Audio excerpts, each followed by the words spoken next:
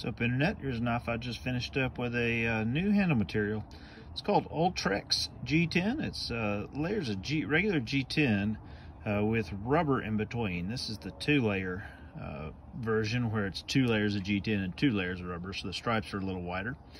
Anyway, it combines a couple of really interesting elements. So G10, we know, is famous for bright colors and virtually being indestructible. I mean, it's hard, it's tough, but it's slippery, and so they finally have figured out a way to put rubber in between.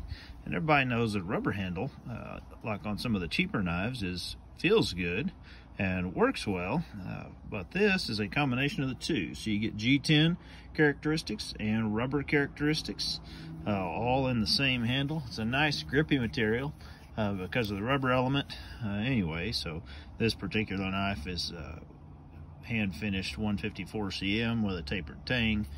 Anyway, so ULTREX G10 available at Jant's and a few other places as well. Follow my channel for more knife making hacks. Thank you.